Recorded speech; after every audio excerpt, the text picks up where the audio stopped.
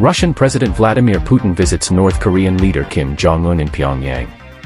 But what does this meeting really mean for global peace and geopolitical dynamics? Stay tuned as we break down the significance and implications of this unprecedented event. Russian President Vladimir Putin has made a surprise visit to North Korea, meeting with Kim Jong-un, marking the first such encounter in decades.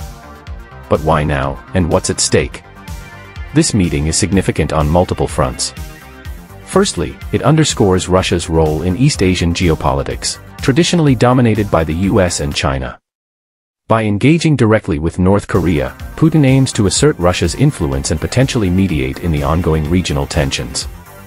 Observers speculate that Putin's visit could also be a strategic move amidst global power shifts. With the US-North Korea denuclearization talks at a stalemate, Russia might seek to position itself as a key player in any future negotiations. We welcome any effort that contributes to stability in the region, but remain cautious about Russia's intentions. This summit could potentially reshape the dynamics of Korean Peninsula. We are closely monitoring the outcomes. The timing of this summit, amidst heightened tensions between the West and Russia, adds another layer of complexity. Will this meeting pave the way for a new era of diplomacy, or is it merely a symbolic gesture? As global citizens, the implications of Putin's visit to North Korea are profound.